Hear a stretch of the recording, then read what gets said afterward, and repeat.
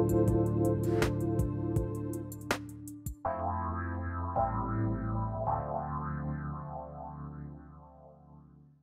everybody, welcome. It's so great to have all of you tune us in and turn us on. We've got a great 2 hours lined up for you. We're going to kick it off here in a minute, talking about one of my favorite topics, sacred geometry. Didn't know exactly what it was, but I'm going to share a little bit during the show about how I grew up and what I did as a very young child. This is, of course, today with Richard Heath joining me here today. Sacred Geometry is his book, the latest book, Language of the Angels, and we're going to get to that in a minute. Of course, we've got 3 books to give away, but I need to just pause for a moment and back off my mic a little bit right there. And Benny, another great, has gone to be with the angels. This is very true. It's very true. Mary Wilson of the Supremes. For those of you out there, everybody thinks Diana Ross. She's still here. Diana Ross and the Supremes, but Mary Wilson and Florence were friends in high school, and they started a group before it was called the Supremes. And Mary was an activist. She was beyond being one of the original members of the Supremes. Took life to a new level. She was there for people, stood up for people. And in the strangest sense, when she left the Supremes, she was one of the people many people knew about. Usually if you're part of a group and you have somebody in the front and you go away, rarely do we know about that loss. But today, another music great is now with the angels, or at least I think she is. And for those of you out there, there is the history on this. And the reason that this is so interesting for me is my first undergraduate paper, believe it or not, my first undergraduate paper at the College of St. Elizabeth's, a night school, I had to write a paper that had to do with music. Everybody else wrote about Bach, or they wrote about Tchaikovsky, or they wrote about I wrote about Motown, a 25-page paper on Motown. But here's what I know. We can stop for a moment and honor those that have passed. And we remember the impact they had on us growing up. But what is it about remembering all of that? And I think Benny's going to play some clips as we go in and out of break. We're going to get a reminder. But what is it about those things that touch our hearts? Whether you're remembering Mary Wilson, or you're remembering Chadwick Boseman, or you're remembering somebody deep in your life, you know, what is it that hits us at an angelic level? And what is it about the angelic mind that is in a deep understanding of patterns? Now, one of the things I want to say, and why did I bring up this story? I had to pick one song and study the patterns of the song. I literally had to draw out the patterns of the song as part of the paper. So somebody who was teaching this class must have known something about what Richard has really brought to the surface. Why would you write and draw patterns associated with a song? But here we are today, and we're understanding more and more about sacred geometry, how we put it in our space, how we put it in our lives. But how do we decode the angelic science hidden in a wide range of monuments and sites and things we build, websites that have sacred geometry all through it? How do we decode it? And what is it that is so deeply enriched in the messages? That's what my guest is here to talk about today. Somebody who studies these achievements in the ancient world. And today in his fabulous book, it is really incredible. It is a work of art itself. Sacred Geometry, Language of the Angels. Richard, it's great to have you here. Thank you, Pat. I think, and let me start out with this. I think as kids, and this is just my take on it, I think as kids, we have somewhere inside of us the knowing. Now, why do I say that? If you're me, you have pretty much been sent into the corner, have been sent to the principal, even been put in front of Mother Superior because you are doodling symbols and images that don't make sense to anyone. What have you discovered? Do we have it in us? Did we forget about it? Or is this something that we need to really investigate at a much deeper level? Well, one of the things that has happened to us is that we have lost our roots to a degree because we haven't understood, I believe, a civilization or a culture rather, that first faced the problem of where are we and what kind of a world are we in? And the truth for them was simply what they could do with that. Whereas when we're doodling and everything else, we are making up when we remember, I think that's the most important thing. The things we remember are crucially important to us and they create our sense of selfhood. And there's many things that we don't remember actually. And so significant memories are created and produce consciousness, which has a memory, perfect memory often. So I believe that the people in the megalithic period who are responsible for building these wonderful, large, apparently rude monuments, because they're not carved or anything, they did the best they could with the monuments they had to start investigating what kind of a world they lived in. And the world of the sky was particularly interesting to them. It's full of patterns, of course. We've patterned it. We don't know who made, for instance, our constellations, but they were probably derived from somewhere in the Mediterranean by a navigational civilization. And these Greek stories and many other stories appear to have come from a time just before history started in terms of writing and recording what's happening. So that period before 3000 BC, how would they have possibly understood how the world was organized? And they did this just by seeing the sun on the horizon and the moon on the horizon, setting or rising. And there are time periods. And so these time periods have been seen on rock art and bones where they've had rough counting of days. And the moon repeats in 49 days. So what I'm saying is that the patterns emerge out of numerical astronomical facts. And they are starting to use geometry to the horizon. They're counting between things that happen at a particular angle. And from that, they are having numbers like we have numbers today, only their numbers are lengths. And if I just go back to the musical idea, the musical idea, the lengths are like lengths of a string, a musical string. Yeah.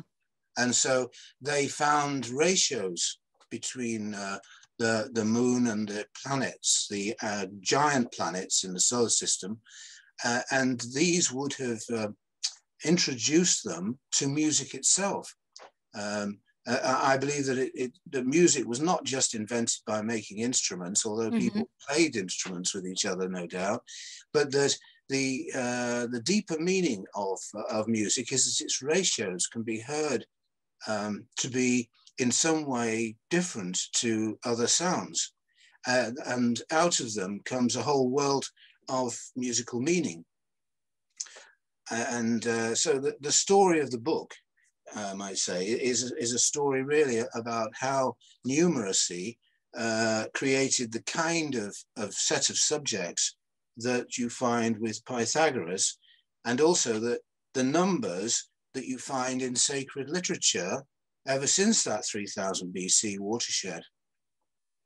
Yeah, what I love about, well, first of all, the book to me is so mind-opening. I mean, there are certain Thank parts you. of this that I read and I thought, wow, was I doing that? Well, I didn't know I was doing that. No. They call me a doodler. I have art that I create from doodling. And I have a piece of art, a sketch. It's the bizarrest looking thing. I have no idea what it means. And it's perfectly symmetrical.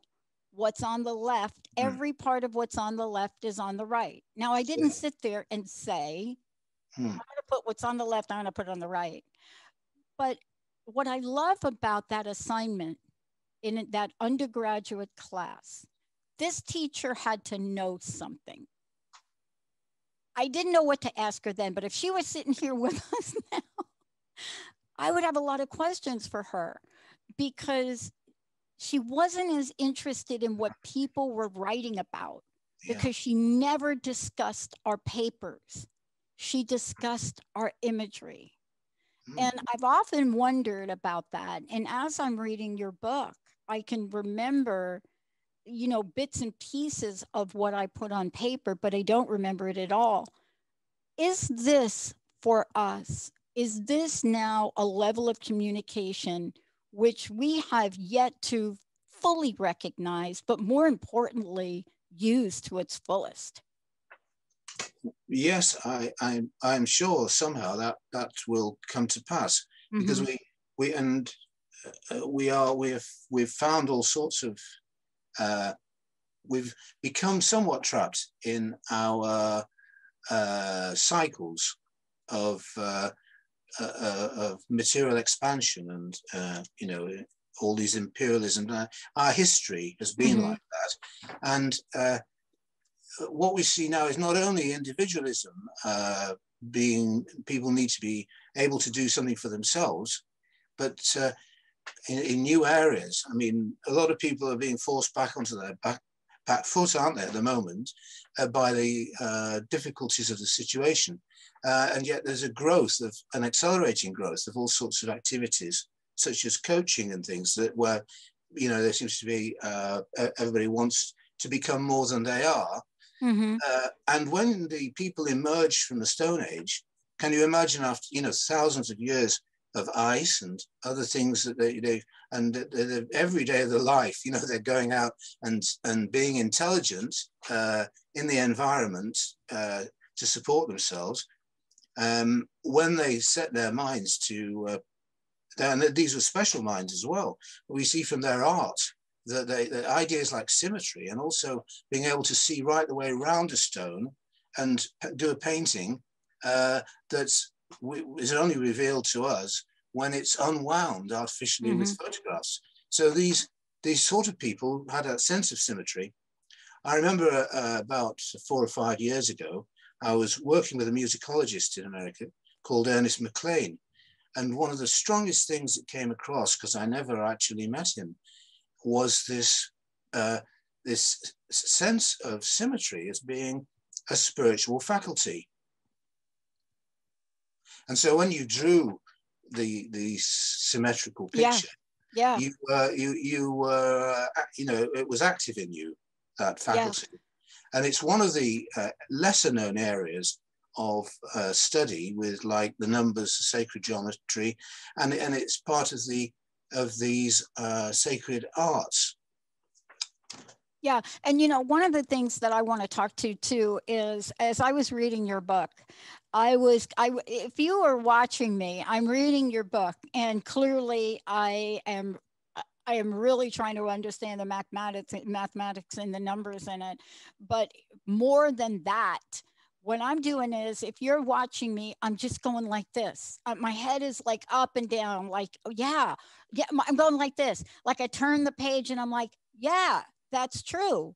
Do we really think our existence into being is without some higher intelligence? Do we really believe that we did this all by ourselves? Do we really believe that ... And my head is going up and down, up and down. And yet you brought this conversation, Richard, to a whole new level because this idea of metrologic, these foot ratios, the idea when you put this ancient aspect of how things came to being. And that's just me. I'm like a layperson. So when I look at a monolith, you know, I don't care what the wonders of the world are. When I look at something like that, I don't say, oh my gosh, what a genius. How did they create that perfect symmetry? I think, oh my gosh, how did they create it? You know, meaning how, as human beings, could they have created it? And, you know, more time goes on, we're now with communication and social media and access to videos, right? You know, 30 years ago, people weren't seeing these things. No. But now people are.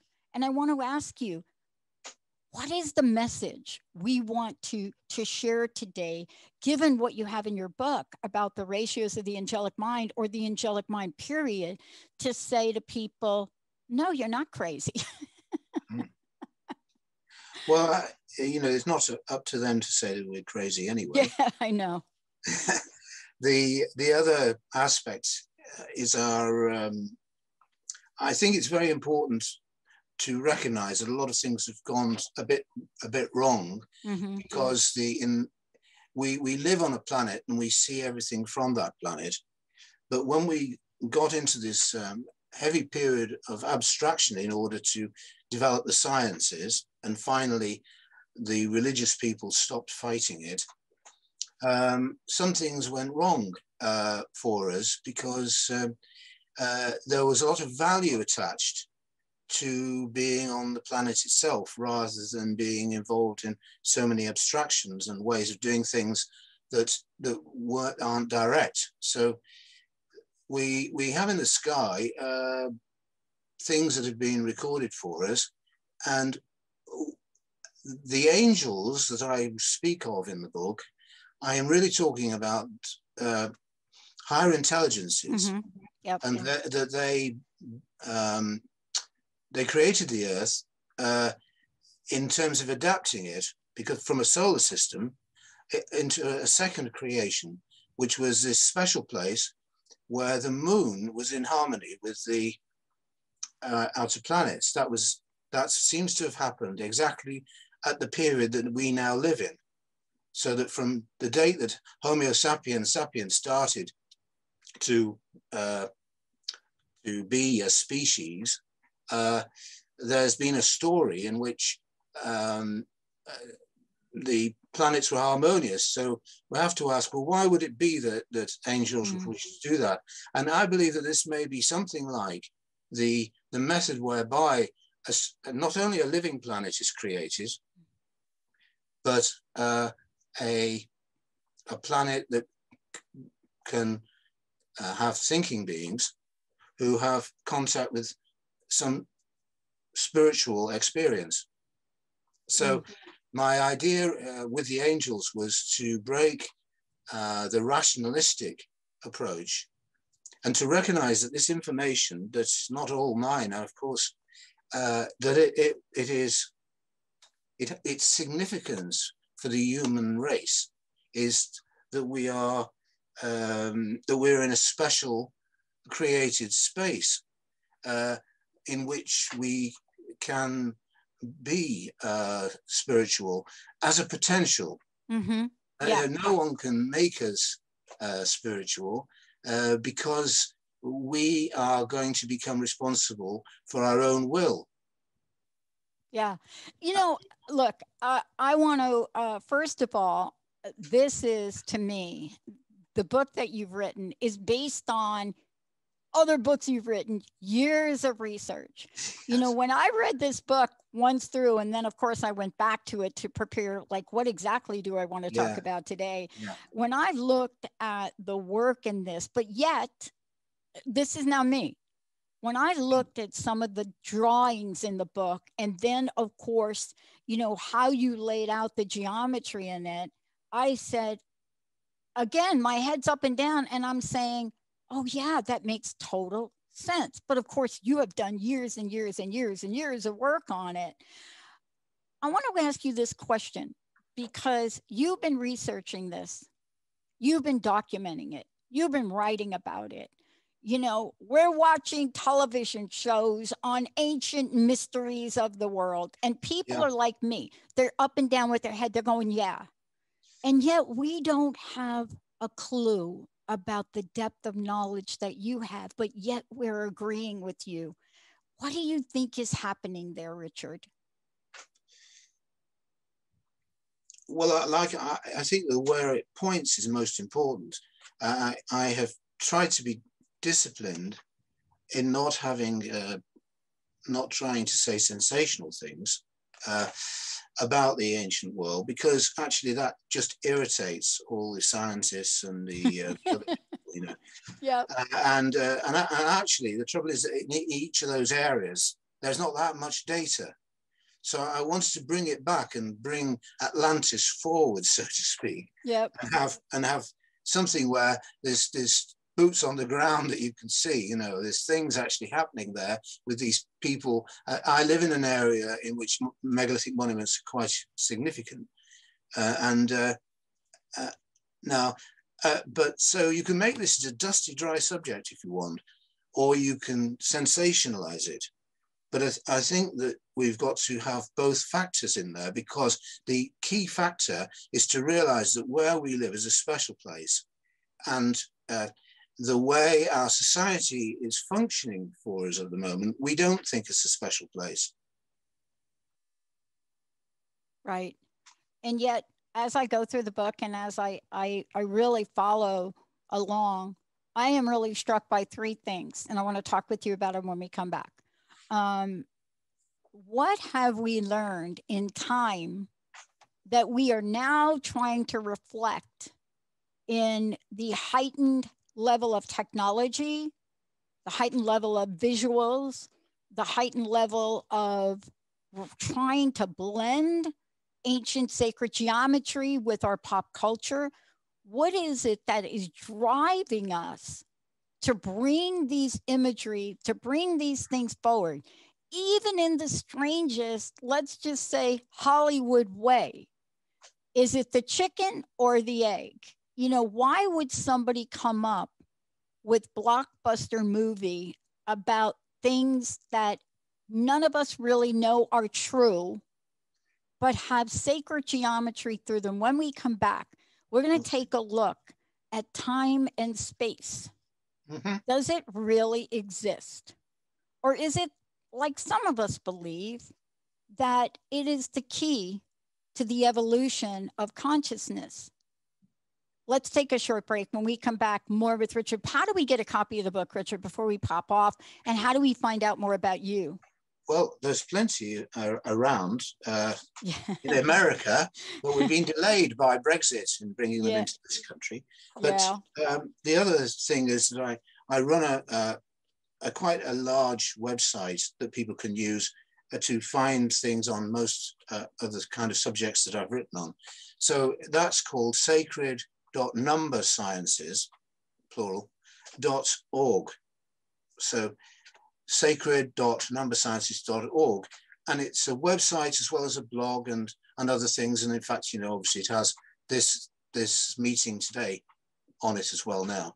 So please do browse there, because it's not pay to view. It hasn't got ads, and you can just browse it to your heart's content if you wish. When we come back, not only are we going to give away 3 copies of the book, Benny, but one of my favorite things to learn about, and I really mean learn about, are the temples of Earth and the messaging inherent in here. And until you look at the book and the way Richard really outlines things, I mean, honestly, my head was going up and down, up and down. Even if you don't understand, quote, the map or the equation, you will see how beautifully the messaging comes to light. Let's take a short message. When we come back, do you have a favorite temple? Is there some place you're drawn to? Maybe it isn't gigantic. Maybe it isn't one of the wonders of the world, but maybe it's something you came across in awe and asked yourself the question, how did that get there? Let's take a short break. We'll be right back with my very special guest, the author of this fantastic book, Richard Heath, new book, Sacred Geometry, Language of the Angels. Stay tuned. We'll be right back.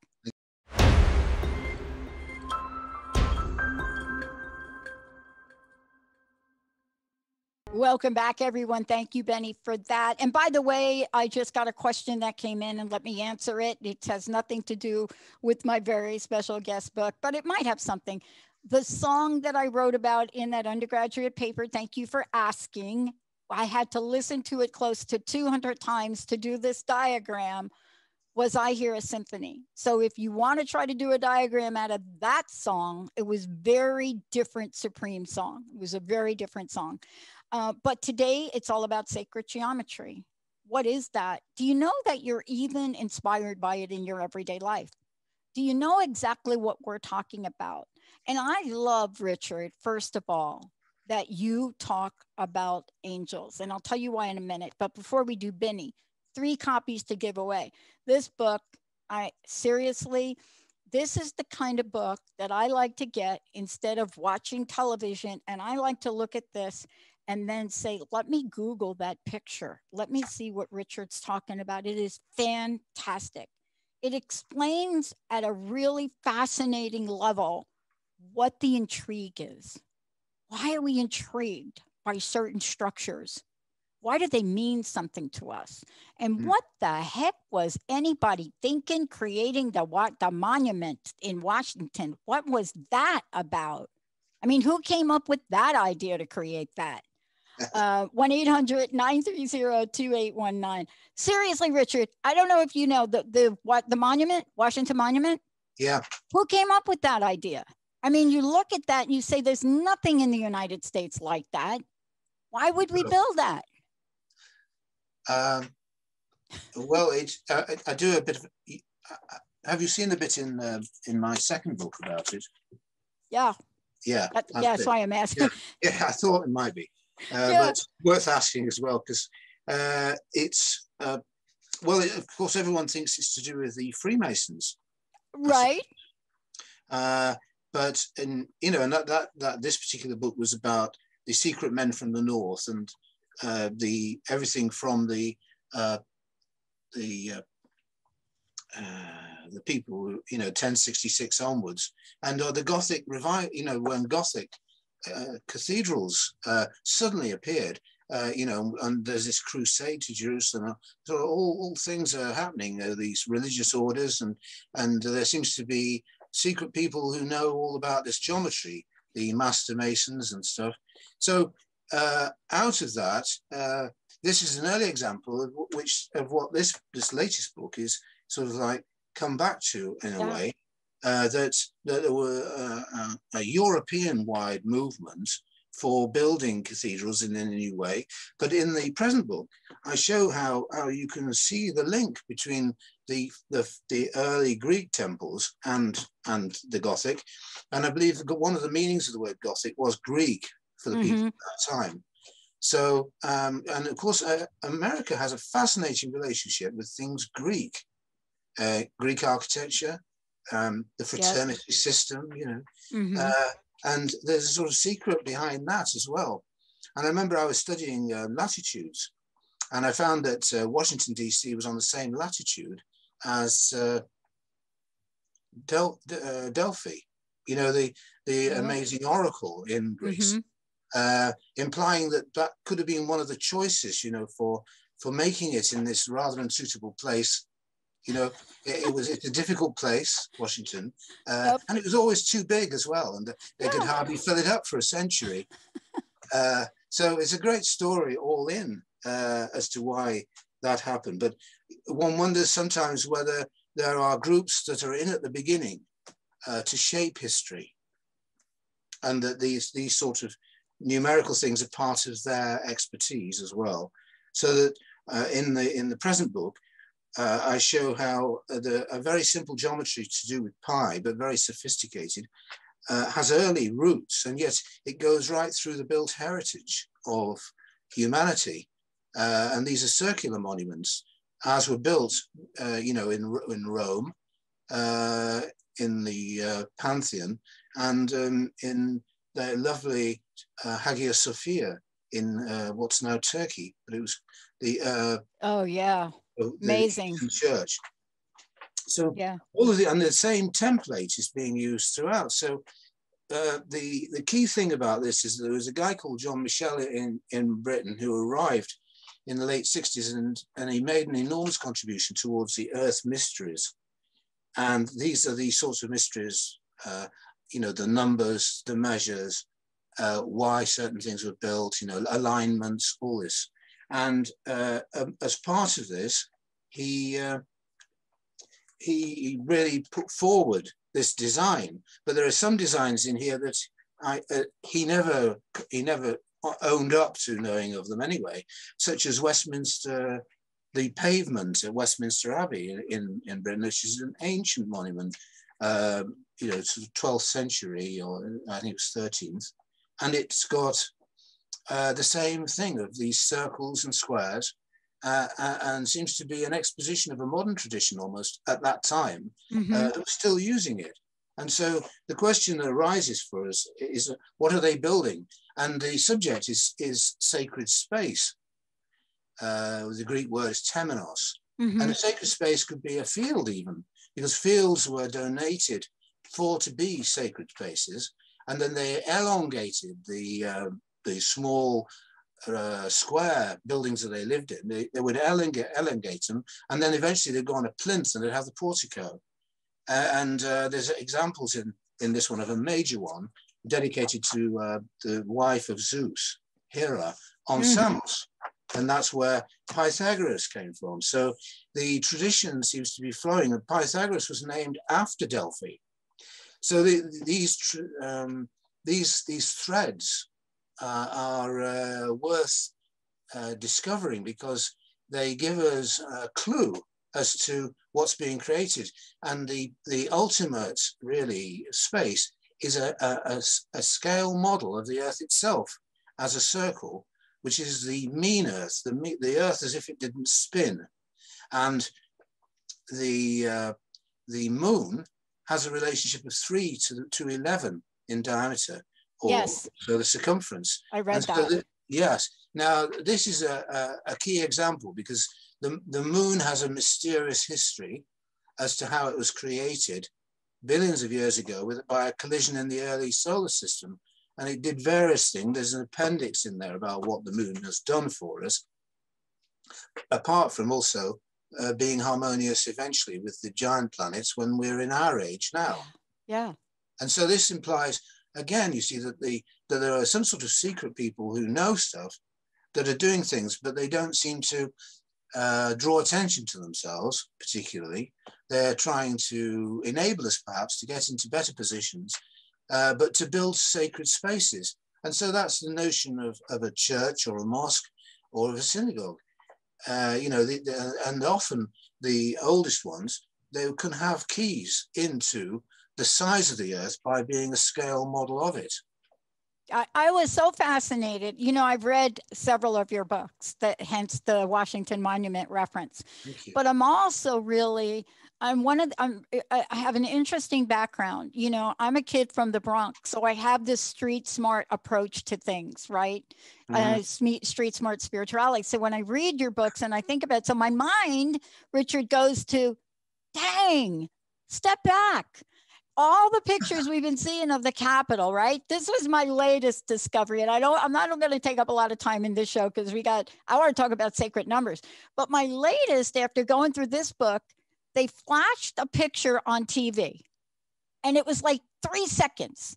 And it was the monument, the Capitol, and the Pentagon. And I was like, what?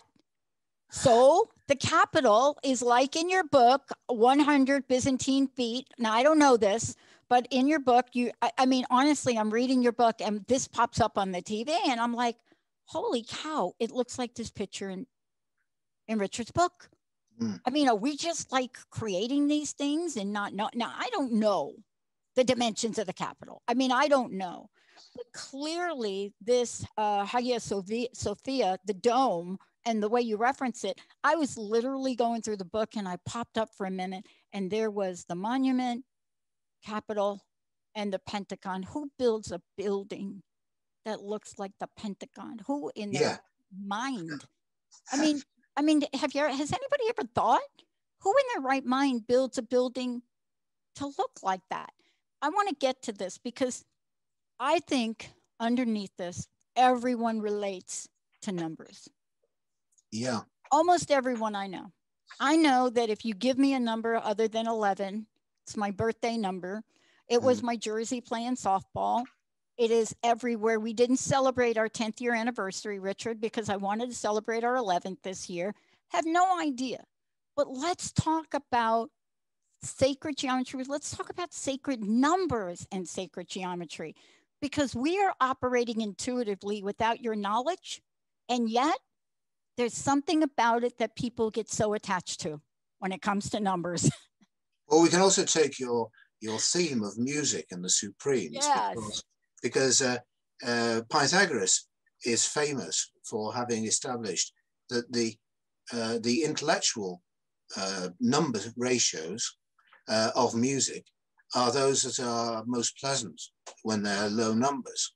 And so, you know, it shows examples of this in the book, where the first 6 numbers allow all the major ratios in the scale, you know, the thirds, the fifths, and fourths, and octaves, and these are known then by our intellect. But what you're suggesting is that because we can hear them just hear them and not know anything. We don't. I mean, I listened to all of the music, you know, when I was young, and I never studied melody or any of this thing, but I could sing them today. And so, you know, like the Beatles and so forth, and of course, Supremes. So I was fully functioning without understanding the numerical nature of music. So that is an example, and symmetry is another one you've mentioned tonight, that we have these inbuilt capacities, and you can describe these intellectually, but you can also with the mind, and you can describe them, you can experience them directly. And so that for some reason makes them special to us. I got asked a question, Richard, and I want you to jump in here. Okay. I got asked a question once. I can't remember if it was Olivia Newton-John that asked me the question or somebody asked me the question. I think it was her in an interview. And of course I said, well, of course my favorite album is your album, the one we're talking about now. But my second favorite album is Dark Side of the Moon by Pink Floyd. And she said to me, what was it about that? I said, before I heard the music, it was the album cover. Yeah. And she looked at it and she said, yes, I was drawn to the album cover. I said, it's sacred geometry. She said, yeah. There's some fantastic things on television about this particular album cover as well. Yep. Sorry. But go ahead, because inherent in there, when I looked at it closer, and I watched the special on TV, I mean, I watched it. I was thinking to myself, what is my fascination with this one album, with that cover, and with the music that is so haunting? And as you listen or as you look at it, you can see numbers pop off the page sometimes when you look at that. And I want to ask you about that. Are we here now? And clearly your book, I think, is an invitation. Are we here now to really step in and explore more than just an intuition about sacred geometry and sacred numbers, but to literally learn the messages and then learn to use them?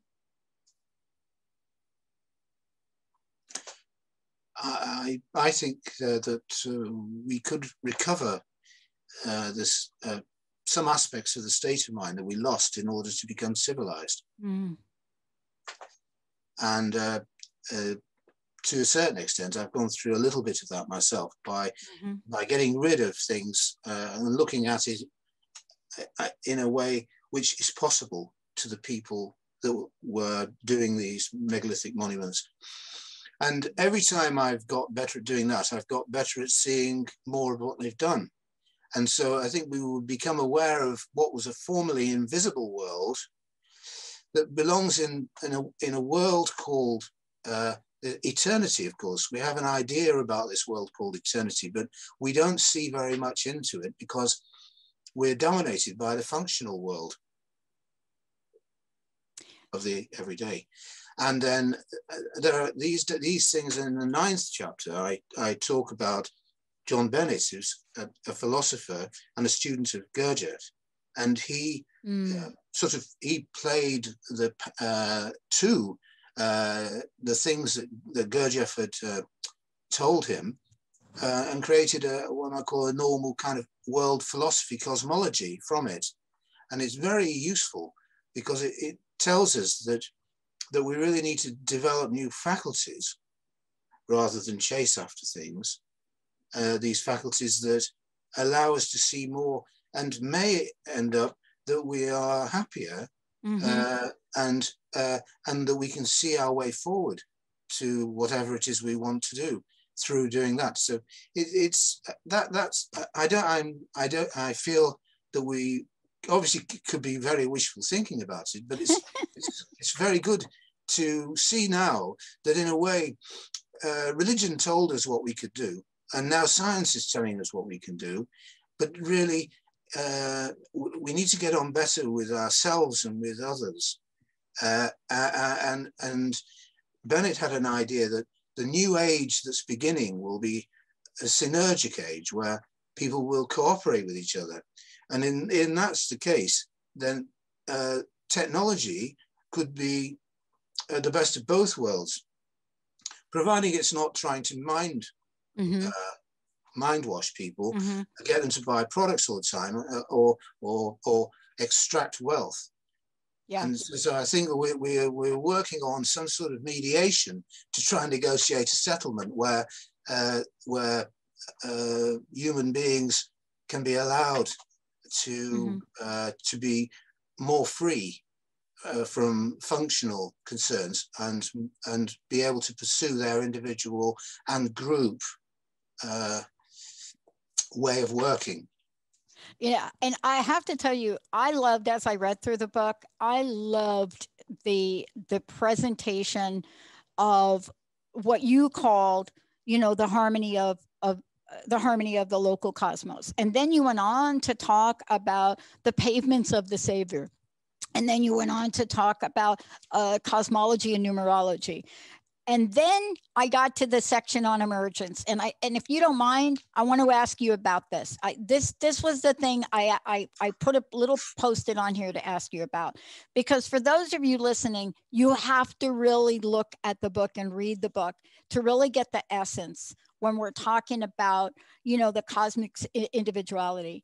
And the reason that this struck with me, I used to deliver mail to a man named Arno Penzias. Penzias and Wilson, Bell Labs, Big Bang, had bagels with Arno every Friday. Every Friday. Splendid. I got to ask him some of what I now realize was the most ridiculous questions that you could ask, and he engaged me. And one of the things he said led me to this statement in your book. And I asked him about this. I asked him a question about the cosmos, about Big Bang, and about chaos. But why I would say things like Mr. Penzias or Dr. Penzias or Mr. or Arno. That's what we called him. We called him Bagel Man. And I would ask him, why, if things are so chaotic, do they seem so organized when I look to the sky? And he said something similar to what you say in Emergence, and I'd like to read it. He didn't say it this clearly. The doctrine of the microcosm vis-a-vis the macrocosm, after Pythagoras, reveal the human being as a being like a sacred building, already reflecting the cosmos, while also reflecting God in the sense of completing the universe. Boy, did I have to read that 100 times. That is one of the most powerful statements that I have read in a long time. And it is jam-packed, and it's in the section on emergence.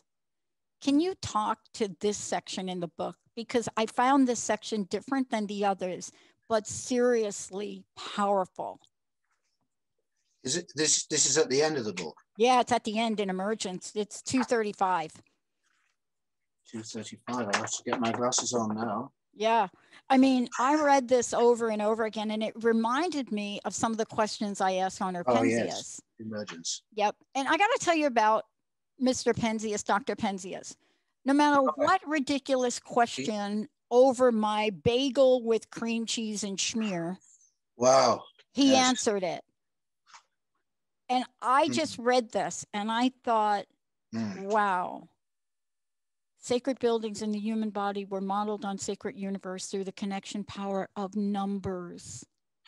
Well, that makes sense for people going to them because then there's an alignment between the human and the spiritual in the building. So that was this kind of explanation of it. I mean, I'm really fascinated to do more work on the microcosm myself. I hope you do it, because the answer that I was looking for, I kept going through the books and I was like, okay, when are you going to tell me why I'm fascinated with the number 11? But then I realized it's not a book about numerology per se. It really is the discovery of this and what we can find inherent.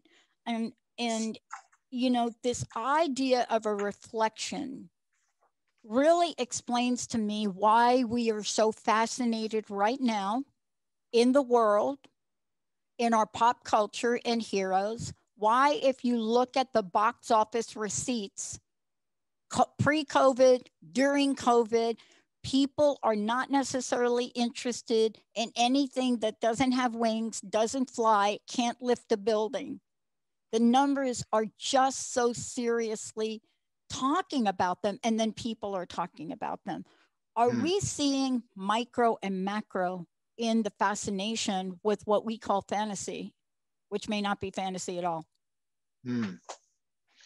I think powers of imagination obviously change the world. I think, though, that that when you make efforts and you can continue on trying to discover, your imagination becomes finely tuned. One example of that was I was working on Carnac and these special grooved stones that they have there that were locked away around 3000 BC. And I knew I couldn't afford to go from Scotland to Carnac because I just didn't have the money. And so I kept on working with what I could do and what I had got. And because of that apparent difficulty, you know, I probably did better, because what happened was my brain started to be able to see the patterns that had been created by the people who built them. And I believe that these they're all in this one chambered passageway cairn, and it has every stone almost is decorated, but it has signs of weathering on it. So it was taken there when they decided to build this monument, and then it was filled with sand to finish the work. And I believe that I can see actual monuments that are there in Carnac, incarnated, so to speak, on the stone. So it was like an information board. If you, in this country, we go to a place and they have an information board to tell you about it. And I think that these were like information boards. And also the monuments themselves became used by people who studied. So what I'm saying is this power of imagination, we can develop the power that we need.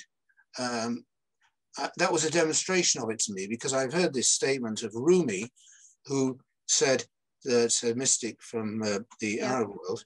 And he said, if you want capacities, then you need to increase your necessity. So I would say that's such a wonderfully general thing to say, that if it's something you want, you've got to make it necessary for you to have it. Yeah. I love that quote, by the way. You Yeah. know, I mean, it is the one that really I think about. I think about a couple of quotes quite often, but that's the one that's always been a lot of mind boggling because, you know, in our society, you know, we poo poo the desire, the need. You know, we look at need as something negative and necessity as something that is not for the worthy, so to speak. And yet, it is really Rumi's statement on that is beautiful. Richard, I want to thank you for today. I know I had a lot of questions because I actually do read the book. Please tell folks how they can find out more about you and also how they can engage with you. I'm not very active on social media, but I'm starting to learn what to do with it because Yeah, me too. it's a bit awkward knowing you know who's what and why. So what I've done is I've put papers up on academia.org. So I have papers of interesting subjects that are not in my books, such as about Crete, because I go there to see a daughter, and suddenly, you know, all these places there are incredible. And I managed to interpret the monuments, and two not monuments, they're artifacts. One of them's a Festos disc, and there's a great description there of what it might have been used for to count and predict when eclipses were coming.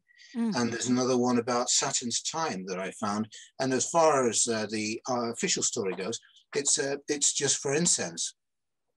But it's actually got holes all around the outside. So you could count things and you could stay in touch just from the counting with what's going to be happening in the sky and so forth, or for your ceremonies if you have them. So anyway, where did I go with that? So that's academia.org. And then there's my website again. I'll just reiterate it. It's sacred.numbersciences.org. And that's a fulsome site and it's free. So, yeah. You know, sometimes it might get a bit nerdy for people, but I'm trying to, you know, use it on a broad spectrum as recording things. And I found that this book particularly came out of my articles on that site, some of which are still there. Yeah. And I really love that you did that. You know, it's fascinating. I just got a question and I'm going to end with this. And thank you for joining me here today. Thank you. Those of you that wanted me to point specifically to what superhero movie was I thinking about with sacred geometry, here's my answer. From the DC universe, look at the mother boxes. Look at how absolutely brilliant and cubical they are. And from the Marvel universe, take a look at the same symbol, the same box, the same sacred geometry, and ask yourself, was it Stan Lee in both universes and he wasn't supposed to or not? The point is, we are so innately drawn to sacred geometry. Thank you, Richard. Thank you for explaining this in such a genius way. We're going to take a short break, everybody. We'll be right back.